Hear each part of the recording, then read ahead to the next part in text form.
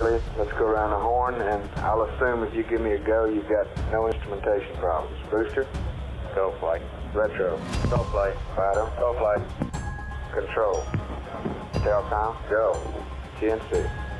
Ecom? Capcom? Go. Surgeon? Go. ONP? Go. AST? SAO? Go. Network? Go. You got everything up? Go.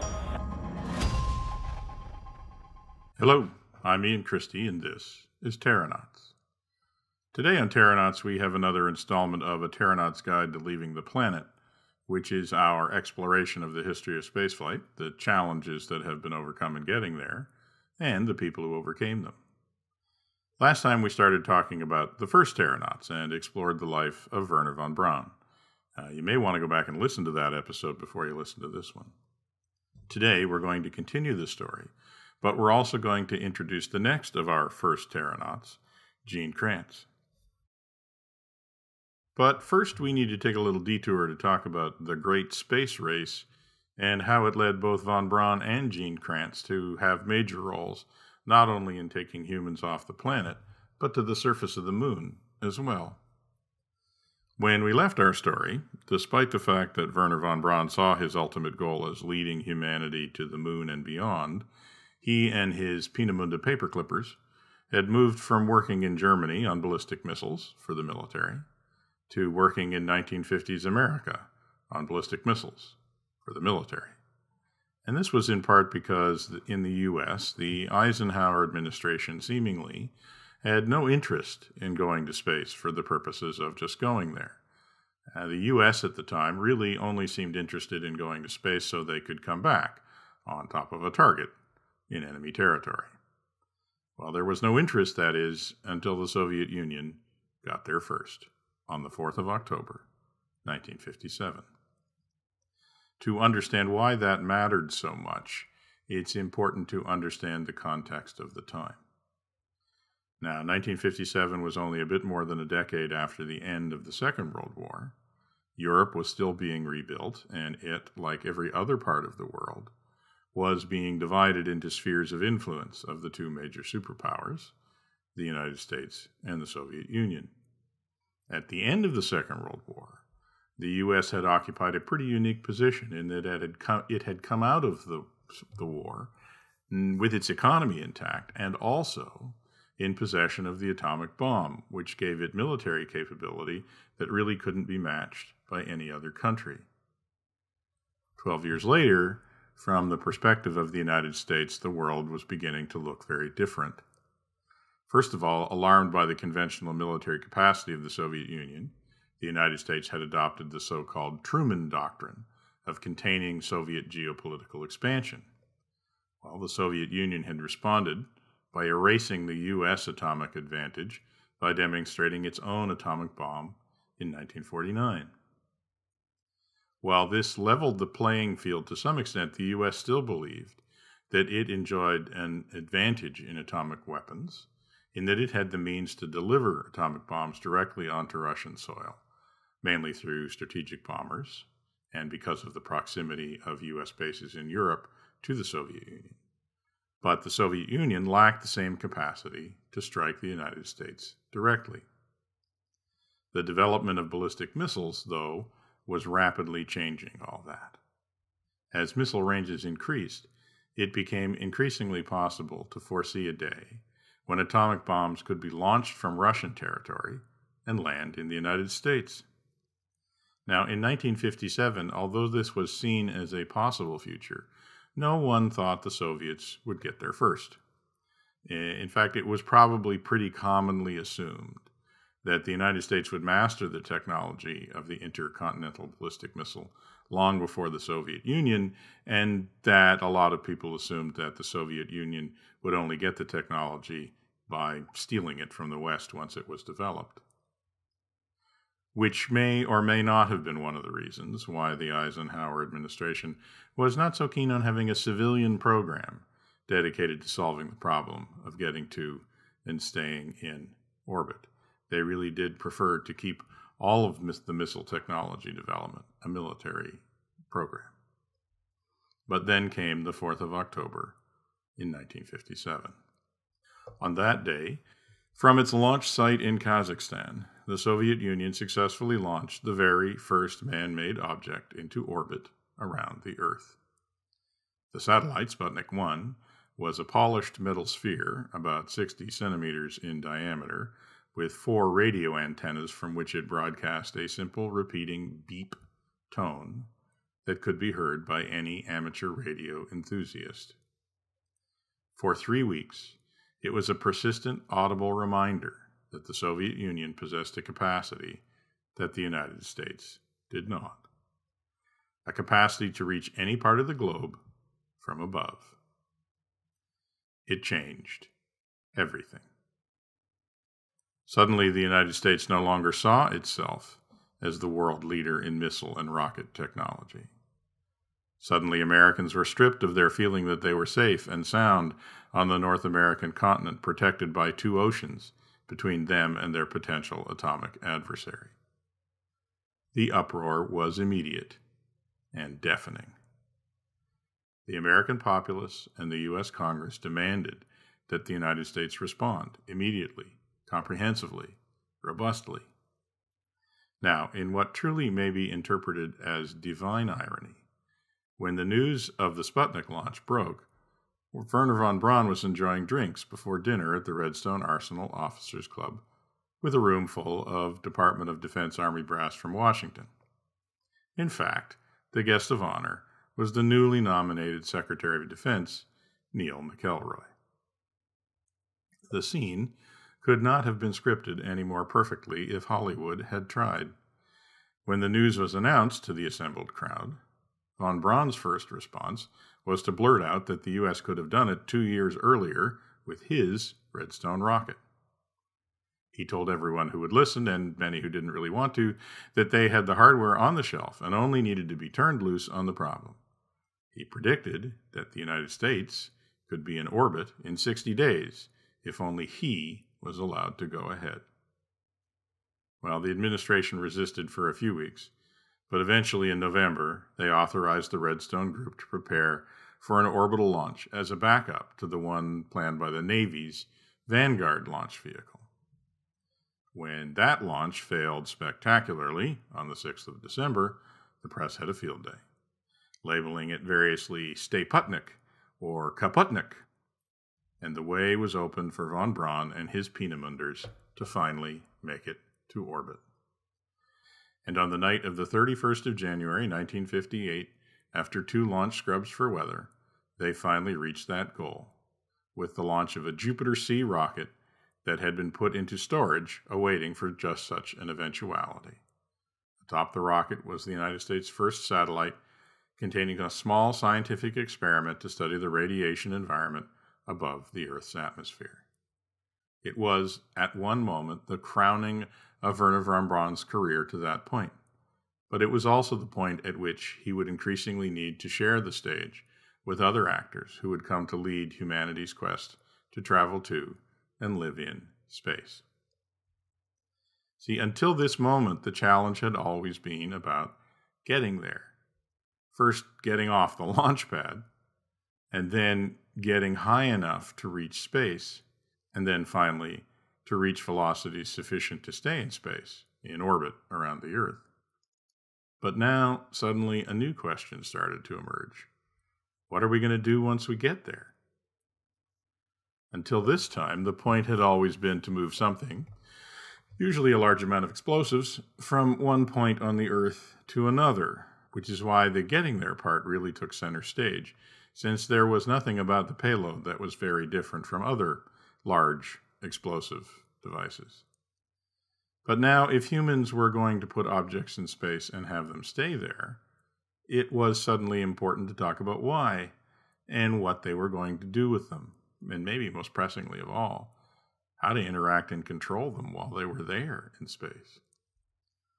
In fact, one of the interesting anecdotes from the Jupiter launch was the fact that there was a period of time after launch when it was feared that the launch had failed because the satellite was simply not where it was supposed to be. The booster had delivered the satellite to orbit with a slightly higher velocity than expected, and thus it was not where it was originally expected to be, and it took a while for the tracking stations to find it. It was a minor glitch in the grand scheme of things, but it pointed out what was actually an underlying weakness in the whole rocket and missile program. And that was summarized as Tom Lehrer famously said in his song, "Once the rockets go up, who cares where they come down? That's not my department," says Wehrner Von Braun. Now, it's unfair to say that Von Braun and company were truly unconcerned about this problem, but it is true to say that it was not their priority, and frankly not one that they had even really tried to come to grips with in all of the years that they had been launching rockets. They literally spent all of their time watching them go up, and no time at all working out the problem of how to figure out where they came down. In other words, they spent no time at all working on the problem of how to interact with the payload once it no longer had a rocket attached to it. In a sense, this is understandable. The problem of getting off the planet was big enough, but now that had been done. It was time for humanity to think about what it wanted to do in space, now that it possessed the means of getting there. And that job, for once, would not be the job of the military. A new organism was about to emerge, the Civil Space Agency. By 1958, mid-July of 1958, Congress had passed the Space Act, which created the National Aeronautics and Space Administration, or NASA.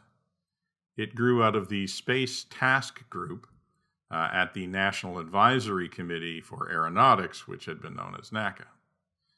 It was headquartered in Langley, Virginia, and its immediate mandate was to put an American in orbit around the Earth as soon as possible. The first head of the Space Task Group was Robert Gilruth, a name familiar to anyone who has worked at the Johnson Space Center, but maybe not to many others. One of the first things that Gilruth did was to begin recruiting engineers and scientists from across the United States and elsewhere who would effectively invent the science and discipline of spaceflight. Chief among the new disciplines that needed to be invented was that of flight operations, which effectively meant control of a spacecraft and monitoring of every aspect of its performance and the health and well-being of its occupant. The first head of this organization was Chris Kraft, another name that would be familiar to anyone who has worked in mission control or in NASA's manned spaceflight program. In 1959, Chris Kraft hired a young engineer and ex-Air Force pilot named Gene Kranz, which is a name that everyone who has worked in MCC knows, and who is widely known outside of the building as well. Gene Kranz was born in 1933 in Toledo, Ohio. His early life and upbringing are about as different from Wehrner Von Braun as you could imagine, but just about as emblematic of the kind of Terranaut that would staff the early U.S. space program as you could imagine. Kranz's father was the son of a German immigrant, and he died in 1940 when Kranz was only 7 years old. Kranz and his two sisters were raised by his mother in Ohio. He graduated high school in 1951. He attended the St. Louis University Parks College of Engineering and Aviation Technology, obtaining a bachelor's degree in 1954. He was, in short, just about as middle American as it was possible to be. He grew up in a household where money was scarce and where hard work was expected. He also grew up in an environment where it was expected that hard work would be rewarded, in an atmosphere where the limits were something that you placed on yourself, not something that the world placed on you. He was very much a product of the immediate post-war United States, where their future was expected to be bright, and Americans were expected to lead the rest of the world towards that future. In high school, he wrote a thesis entitled The Design and Possibilities of the Interplanetary Rocket, in which he predicted that there would be a base on the moon in the next decade. The thesis was based in part on the work of one Wehrner Von Braun. But Kraft's early love was not rocketry, but flight. He joined the U.S. Air Force Reserve and trained as a pilot. Upon graduation, he was chosen to be a fighter pilot, then is now a coveted posting for new pilots. Eventually, he was posted to South Korea, where he flew the F-86 Sabre over the Korean demilitarized zone. Upon returning from his posting to Korea, Kranz took a job with McDonnell Aircraft Corporation at Holloman Air Force Base, working on flight testing of unmanned rockets, a vehicle dropped from a B-52 bomber. During this work, he learned the art and science of flight test and control, of trying to determine what was happening and later what had happened on board vehicles where the main evidence was provided by simple sensors and switches whose signals had to be decoded, recorded by chart recorders on long strips of paper, and then compared and combined to discover the truth of what had really happened thousands of feet up and hundreds of miles an hour. It was this experience that ultimately prepared Kranz for his role in inventing spacecraft mission control. For his Terranaut journey, he didn't really require technical knowledge of rocketry or aerodynamics. He needed to be, and was, a master of taking disparate systems and dissimilar people and integrating the data and knowledge they possessed to understand a situation that he and they could not see, hear, or touch, but which they needed to understand and master in order to safely accomplish the next great milestone on humanity's journey off the planet. And that goal was of lifting a human being beyond the atmosphere and keeping him there for at least one orbit around the Earth. And yes, in the 1960s, it was going to be a him. In the fall of 1960, Gene Kranz, looking for a new challenge, applied to join NASA's Space Task Group. He was hired, as he admits himself in his autobiography, sight unseen by Chris Kraft. He arrived in Langley, Virginia in October 1960 to find a group that was in a positively febrile state of excitement and agitation. After its initial sprint out of the gate to get a satellite in orbit in less than 90 days, from deciding to really try, the U.S. civil space program had, mixed results. In 1959, in fact, of the 19 unmanned rocket launches that were attempted, 9 had ended in failure. But NASA was finally fully stood up. The Von Braun group had moved from the Army to NASA and had been established at the Marshall Space Flight Center in Huntsville, Alabama. Various portions of the Naval Research Laboratory and other military organizations had been assimilated as well. By the end of its first year of operation, it also had a mission: put an American in orbit as soon as possible. And the project now had a name: Project Mercury. By the middle of 1959, 7 American test pilots had been selected to be the first astronauts and had begun training for their role.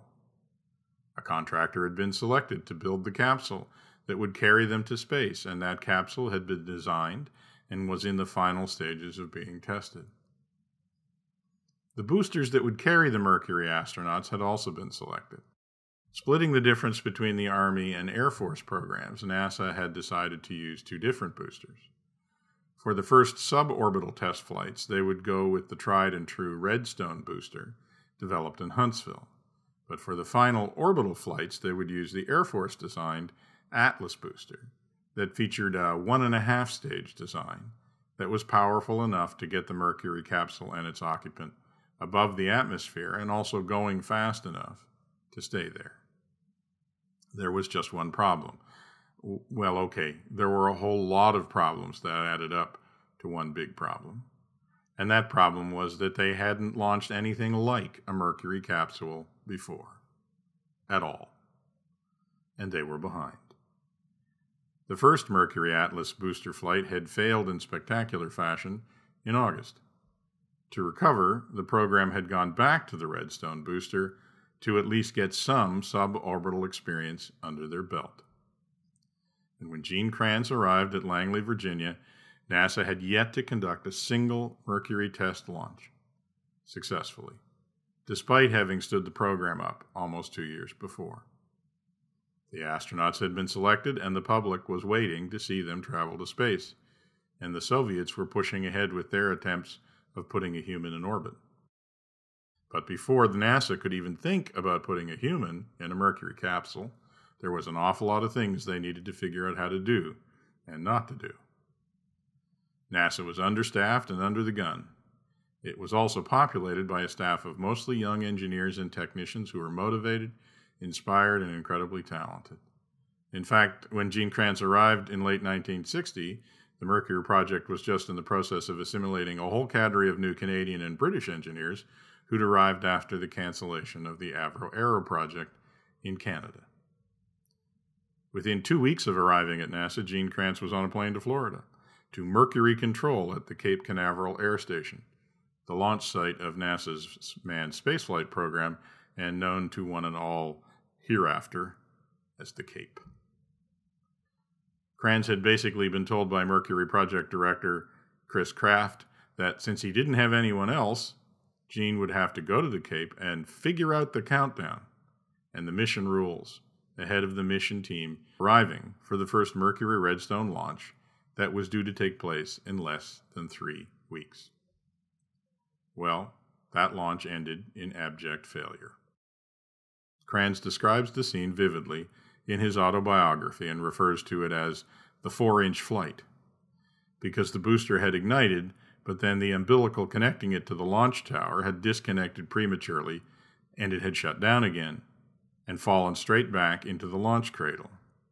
The premature shutdown of the booster had caused the Mercury capsule to decide that it was time to eject itself from the booster, and it had fired its escape rockets and blasted off, returning to Earth 1,200 feet from the launch pad amidst loudspeaker warnings for everyone in the area to take cover. It was not an auspicious beginning. To make matters worse, inside Mercury Control, the engineer assigned as the booster flight controller, one of the Germans from the Marshall Space Flight Center, began excitedly troubleshooting the problem, in German, with his compatriots in the launch control bunker, and ignoring the requests and then the demands from the flight director, Chris Kraft, to be told what was going on. According to Kranz, Kraft eventually resorted to pulling the engineer's headset plug and demanding that he, quote-unquote, speak to me, damn it. After the incident, Kraft reportedly said to Kranz, "Those Germans still haven't learned who they work for. Everyone in this control room must work for me." It was a seminal scene in the creation of what has become known as mission control, and the mission control philosophy that Gene Kranz basically helped to create. As Gene Kranz would later say, at that moment he realized how unprepared the flight control team was to perform their duties. They had no technical data on the spacecraft or the launch system. Everyone was thinking in terms of the world of aircraft and not of rockets. They were dealing with a new control room, a new network, new procedures, and in fact, entirely new jobs. Upon returning to Langley following the embarrassment of the 4-inch flight, as it became known, Gene Kranz vowed that there would never be another such embarrassment. He began assembling the technical data, information, and procedures that would be needed to create and train a professional flight control environment and a professional flight control team. Now, I had hoped to have time to talk about that process in this episode. In fact, that was originally what this episode was going to be about. But there was so much context that we had to cover that we really have kind of run out of time to do that justice. So I think we're going to have to add another episode of the First Terranauts onto this one where we really talk about Gene Kranz and the early days in mission control. It really is a fascinating story, and I'm looking forward to telling it, but I just don't think we have time to do it today. So that's going to do it for this episode of Terranauts. As always, if you'd like to support the show, you can rate or review us on your favorite podcasting server app. You can respond with some feedback. We answer all the mail. Or you can recommend us to a friend. Thanks for listening, and we'll talk to you again soon. Come on, let's keep the chatter down.